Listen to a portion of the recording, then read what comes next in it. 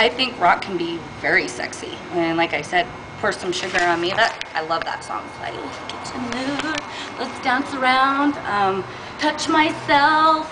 No, it don't have to be sexy though. It's also very, I think it can be relaxing. It just depends on your state of mind. Do you dance on stage? No, I just dance around, I screw around. I'm just a screwball.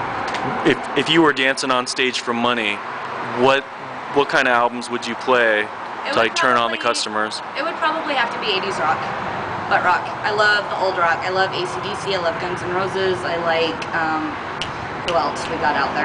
Can't think off the top of my head, but 80s. Rod Stewart. How about your boyfriend, your lover? What do you play for him?